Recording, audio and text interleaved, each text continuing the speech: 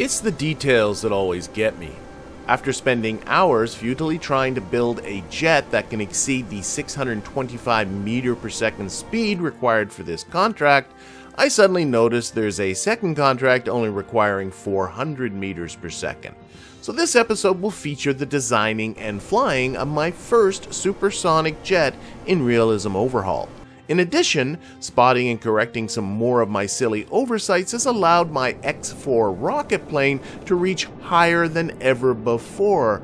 But will descent from this rarefied altitude pose any unforeseen problems? Let's get started.